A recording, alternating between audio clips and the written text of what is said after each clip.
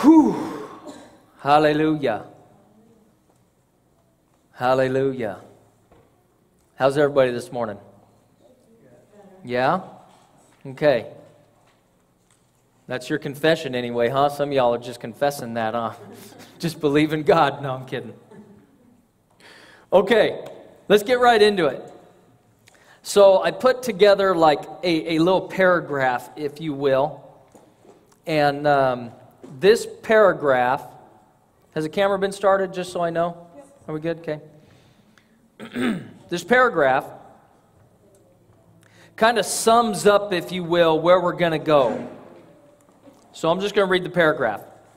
I don't think we have a slide for it, but it should be on your paper or on the app, whatever you choose to use. By faith, we are made right with God. We are given the gift of righteousness, and I'm going to provide scripture for all of this. By faith, we're made right with God. We are given the gift of righteousness by faith. Yeah? Righteousness brings joy. Joy produces strength. Strength gets us through the trials. Trials build our endurance. Endurance defines our character. And character strengthens our confident hope of salvation. And then you just circle around and do it all over again. That's our life cycle as we go through life and as we do things. It starts with faith. Yeah. That's where it starts. Faith in what? Faith in believing that you're a son or a daughter of God and you are His righteousness. Hallelujah. You're not a sinner. You're not poor old me. You're a glorified child of God. Thank you, Lord. Didn't Jesus pray in John 17, Lord, Father, I ask you to give them the glory you've given me. Yeah. Why? So that we may be one. It takes the glory of God for all of our differences to stay together. We're all different personalities. We've all been built differently by our King. I'll be honest with you, some of you rub me wrong. Amen. But I love you. And it's because of the glory of God and the grace of God that we can stand shoulder to shoulder, right? Hallelujah. Some of you are thinking, is it me? Is it me? I said it for emphasis. It ain't nobody in here. I get along with everybody. Everybody knows that. I'm like a hybrid. I can get along with anybody. Yep. Okay. Romans chapter 4. Let's start reading some scripture. Hallelujah. Romans chapter 4, verse 1. If his good deeds, speaking of Abraham, if Abraham's good deeds had made him acceptable to God, he would have something to boast about. But that was not God's way. Stop right there. I'm going to be quick. If Abraham's good deeds had made him acceptable to God, he would have something to boast about, but that was not God's way. God didn't want to give us anything that we could take and call our own, if you will, and stand in pride and boast about being able to get somewhere because of something that we did. It would remove His kingship. Yeah, that's a good word. And it would remove His lordship. And it would take us out of the grace of God. Because it's only by the grace of God that we are who we are. Not by anything we do. You see, we can work and work and work and work and work all we want trying to get into a position of righteousness, and that's called religion. But it means nothing. Because it's not motivated by love. It's motivated by wanting to get into a particular position with the Father. Yeah. I'm working to get into God's grace. I'm working to get into His righteousness. I'm working so that the favor of God would be released on me. I've got news for you. Whether you work or not, the favor of God is on your life. It's your choice whether you use that favor to go work. See the difference? You're not working to get into the favor of God. You're already favored. Now, what are you going to do? You don't work to get into the righteousness of God. You work out of the righteousness. You live righteously because you are righteous, whether you believe it or not. Well, Pastor, I don't feel very righteous. Well, that's a whole nother subject, but you're the righteousness of God, whether you believe it or not. Yeah. And that was God's way, because we are supposed to be motivated and work out of love for other people and love for God. So we have nothing to boast about. We can't say, I've done all this so that I can get somewhere in God. We say, I've done all this because I love you. We've done all this because I love God. See the difference? Abraham loved God. Abraham's good deeds weren't because he was trying to get somewhere with God. God already showed up and called him the father of many nations. God already showed up and called him the chosen. He already had it. You already have it. You're God's chosen. Hallelujah. Amen? You're God's righteousness. You're God's son. You're his daughter. That's it. No wonder we can move mountains. Yes. No wonder we cannot be overcome. No wonder 1,000 can fall at the one side and 10,000 at the other, but it doesn't come near us. No wonder we can pray over a camp when it's fire all around and the embers blow out and there's a ring around it. Yeah. Hallelujah. That was a Hume Lake story, by the way. That's right. The big fires that went through Oakhurst a few years ago, Joy and I stood in prayer for one of his brother's trailer was right in the middle of the fires. And they could not get home to get their animals. Their animals were in the trailer. We prayed and asked God to protect the animals. An aerial shot showed the fire went whoop. Yeah. A miracle. Mm-hmm. Why? Because we're special? We really are. Yeah. We really are. Amen. We're special. It's not something we can boast about because we didn't do anything to become special. Yeah. But God made us special. Thank you, Lord. Dang it, that was only verse 1. If Abraham's good deeds had made him acceptable to God, he would have something to boast about. But that was not God's way. Next verse. For the scriptures tell us, Abraham believed God, and God counted him as righteous because of his faith. Old Testament. Yeah.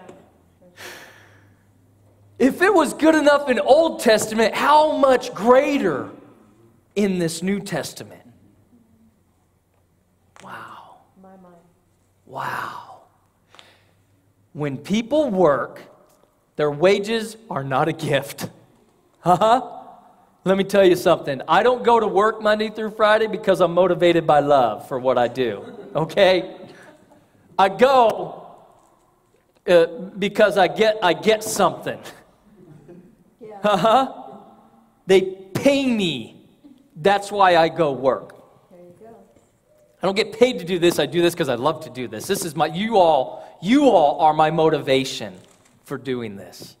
And everybody else that's out there, the souls that we're going to win, and the people that we're going to build up and help carry their destiny. That's why I do this. But Monday through Friday, I do it because I get a wage. Right. Hallelujah. So when people work, their wages are not a gift, but something they have earned. But people are counted as righteous not because of their work, but because of their faith in God who forgives sinners. So our good deeds and our work doesn't make us righteous. It makes us holy. And I'm going to get there in a minute. It doesn't make us righteous. We're already righteous. You got quick fingers this morning.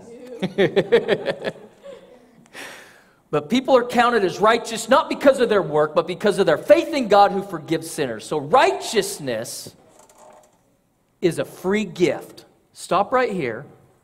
Go to Romans 5:17.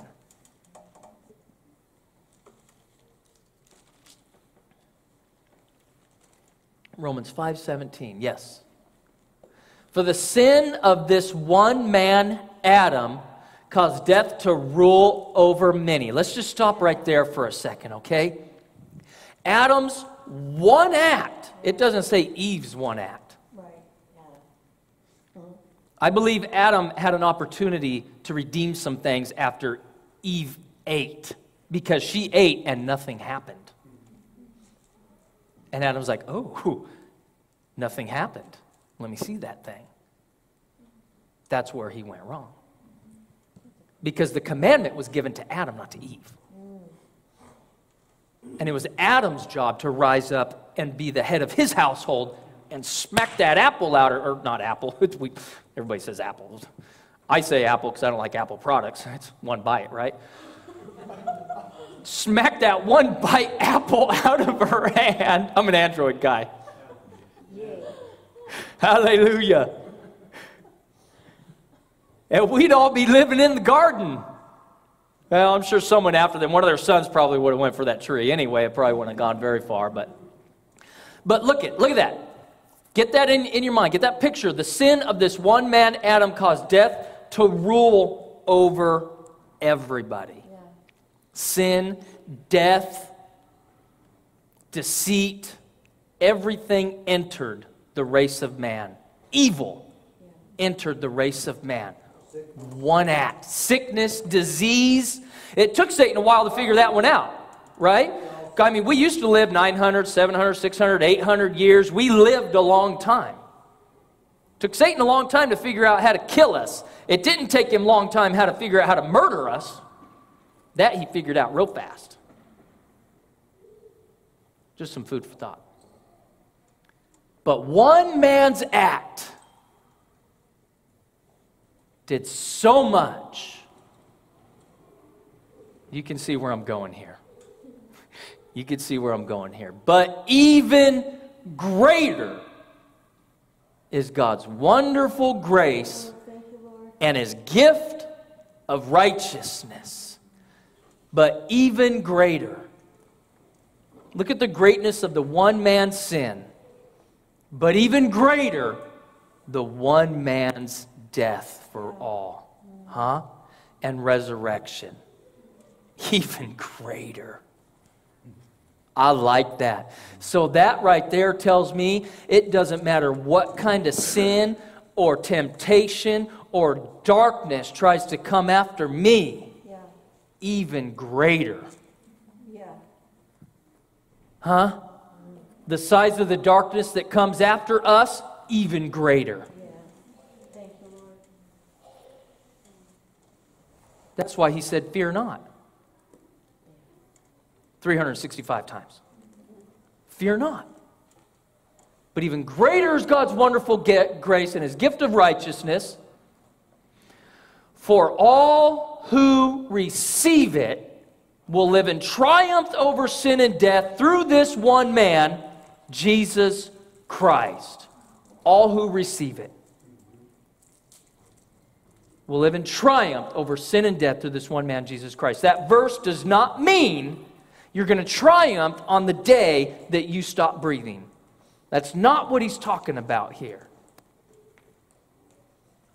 He's talking about right now.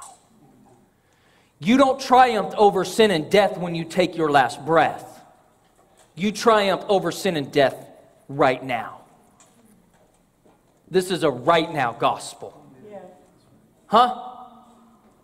This is a right now gospel. There is no sin that can stay up, that can overcome you. Hallelujah. There is no death that can take your life. Do we need to make the words bigger? No, there was a pair of glasses down here, and I was trying to figure out whose they were. Oh, okay. They weren't yours. You put them on. I saw you go cross-eyed. I did. Where are we at? Romans 5:17. For all who receive it will live in triumph over sin and death through this one man, Jesus Christ. Well, Pastor, I'm just having a hard time, Listen, you will live in triumph once you receive it. Matter of fact, you have received it, you just don't have understanding yet. So many people, we've got sons and daughters glorified, walking around righteous, full of righteousness, filled with the Spirit of God, and they're walking around overcome by sin, overcome by guilt, overcome by shame, overcome by darkness. Why? Because they don't understand. They don't believe it. And they don't know who they are.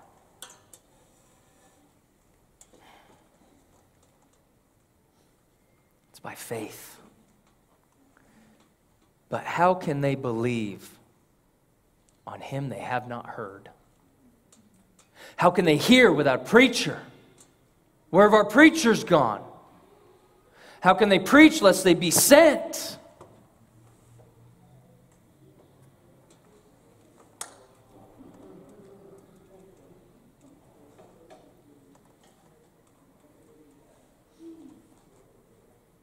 Okay. Let's go back to Romans chapter 4.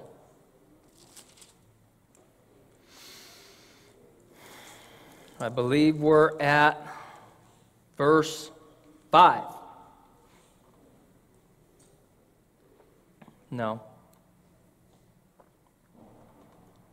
Let's start at verse 4, and we're going to read.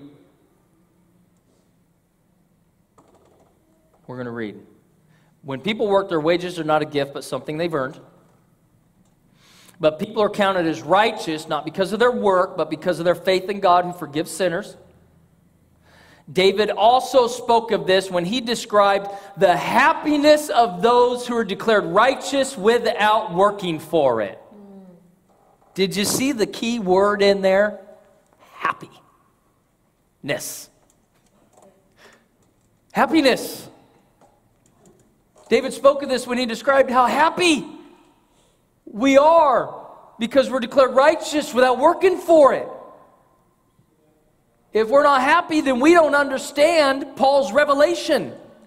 If we're not happy, then we don't understand that we are the righteousness of God, a glorified son and daughter, and we don't have to work for anything. We just get to be motivated by love and love people. You owe no man nothing but to love them. Don't feel like you have to do anything. You get to operate out of love. Isn't that great? That's why Jesus said, my yoke is easy, my burden is light. Just love people. That's it. Don't feel like you have to do anything. Just love them. And because you're driving down the street and you see someone without shoes, you're going to go, oh, brother ain't got no shoes. You can turn around and you can take your own shoes off and you can say, here, take my shoes. I can go get another pair. Obviously you can. Motivated by love.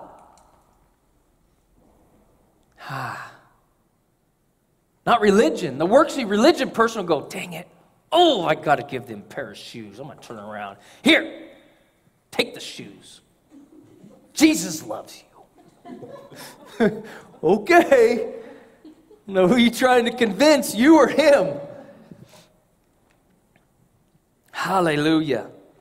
If there is no joy in our lives, we don't understand who we are.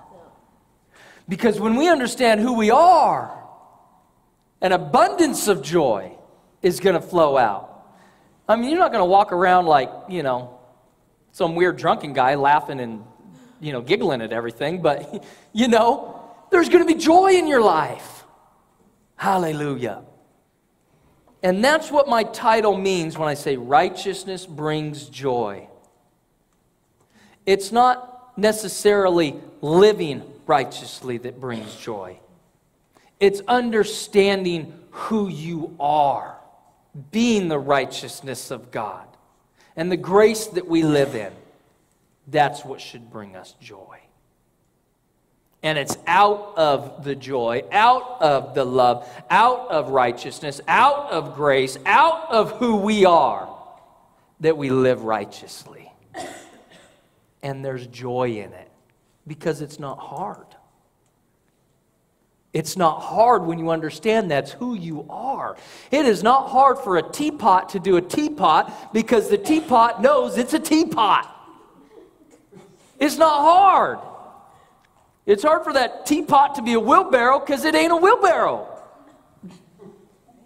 And it's hard for you to be anything else other than the righteousness of God and a lover of all men. It's hard for you. I know it is. I too am a you. Hallelujah. And you know, I know that there's a lot, not us, we don't have this problem. But there are those that have a problem admitting that they're the righteousness of God. They have no problem calling themselves a sinner saved by grace. But they have a problem calling themselves the righteousness of God. Yeah. Those are the ones that we need to bring in close and hold tight. Yeah. Because they're right there. They're our brothers and sisters, for one, and they're being tormented. If you don't understand that you're the righteousness of God and you're just a sinner saved by grace and you gotta, prove something to God and other people, that's torment. Yeah. You gotta draw them in and say, listen, man, God loves you. I love you. You don't have to do anything. You owe no man nothing. Just love him. Just love him. And let the revelation of love and grace and righteousness just begin to transform their heart and mind, and we're going to see someone sprout. Let me say this right here, because this is my core. You guys are my core, right? This is my core. We're not here to build a church. We're here to build people.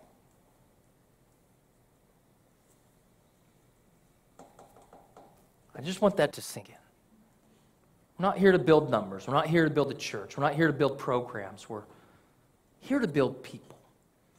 And when we build people, programs will birth. When we build people, ministries will birth. When we build people, the church will birth. But we build people.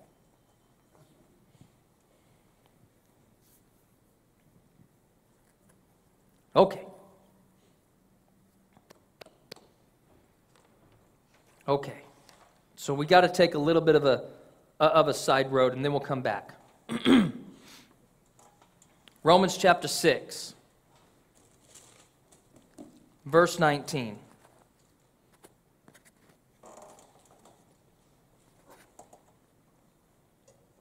Being righteous and living righteous are two separate teachings here. Living righteously does not make you righteous. Right? We've already covered that. Living righteously does not make you righteous. You're already the righteousness of God. Living righteously consecrates you and makes you holy. Because of the weakness of your human nature, I am using the illustration of slavery to help you understand this. So when you read certain scriptures of Paul, when he talks about slaves and slavery, he's using it as an illustration. He's not saying you're a slave of God. He's using it as an illustration to help you understand your position in him and how we should be motivated by these things. That's why he uses the word slave. It's a motivation. Because of the weakness of your human nature, I'm using the illustration of slavery to help you understand this. Previously, you let yourselves be slaves to impurity and lawlessness, which led ever deeper into sin. Now you must give yourselves to be slaves to righteous living so that you will become holy. Holy. Slaves to righteous living. Slaves don't have a choice. He's not saying we're slaves of God. He's using it as an illustration. We're slaves to righteous living because we're motivated by the love of God that's in our hearts. We don't have a choice because we're motivated and overcome by God's love for people. That's what Paul's saying here. And when we live righteously, we become holy. Holiness is not something that's given. That is something we have to walk into. We've got to walk into holiness because it's a lifestyle. It's choices we make. It's our character we walk in. It's loving people. Being motivated by love. God is holy. Not because He's a prude or because He doesn't do anything. He's purely motivated by love. He's holy. Go ahead. When you were slaves to sin, you were free from the obligation to do what is right. And what was the result? You're now ashamed of the things you used to do, things that end in eternal doom. But now, right? This is a right now gospel. But now, you are free from the power of sin and have become slaves of God. Well, Pastor, I don't know. I have such a hard time. Right now, you are free from the power of sin. Don't let your experience dictate the Word of God. There you go. You're free from the power of sin. Or not, you are. And have become slaves of God. Why slaves? Because His love motivates us and compels us. Hallelujah. Now, because it's a right now gospel, now you do those things that lead to holiness and result in eternal life. Hallelujah. For the wages of sin is death, but the free gift of God is eternal life through Jesus Christ our Lord. Hallelujah.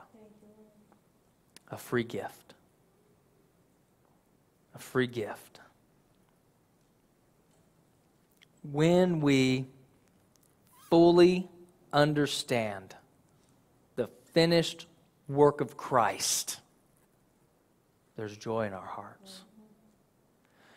We could sit there on the couch, the TV black, the drapes pulled, the sunshine coming in, the birds tweeting, and just sit there and smile. Yeah? And begin to think about the Lord and His presence manifests. Peace enters your heart. And you can just sit there. You can just sit there. Hallelujah. I like it. I like it.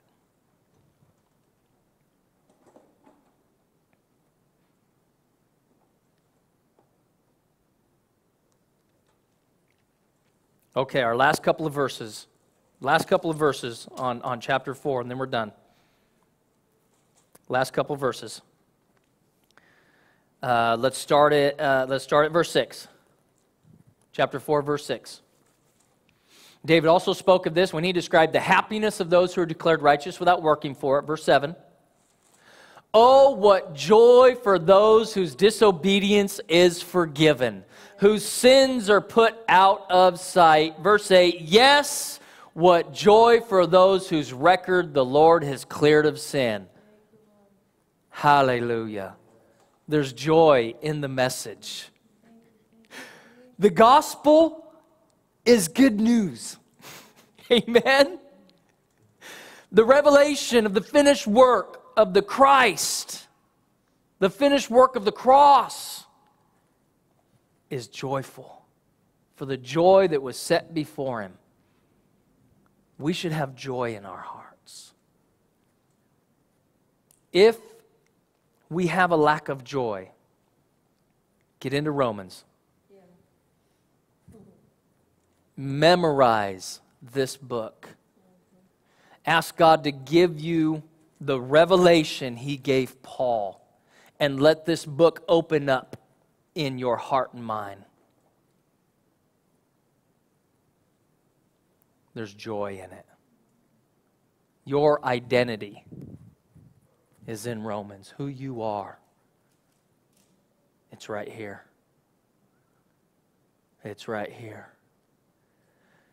Don't come to me looking like you've sucked on lemons saying you know Romans.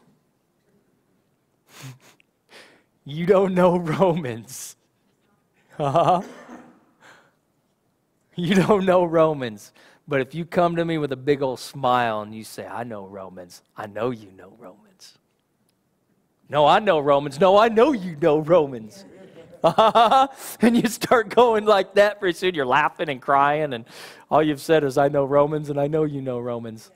We're weird people, but we got joy. Hallelujah. I'd rather be weird and joyful than, whatever the other opposite would be of that. Hallelujah. So God, I thank you for joy.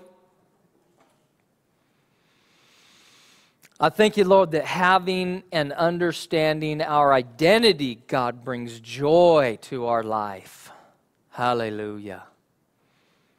And God, you are, your word says, Lord, that every good and perfect gift comes down from above, from the Father of lights. And God, I thank you that you are a gift giver. And they're good gifts. And they're perfect gifts. And Lord, I thank you that you've given us your Holy Spirit. And in that there's fruit. There's peace, there's joy, there's love, there's faith, there's hope, there's patience, there's long-suffering, there's endurance, God. There's all of these things that we should be operating in and walking in as believers, as people of faith. And I thank you for that, God. I ask you to manifest your fruit in our lives, God. Let us be who you say that we are. And let us walk according to your word and your promises. And we will love people. Lord, flood our hearts with your love. And we will allow love to motivate us. Hallelujah. Amen? I like it.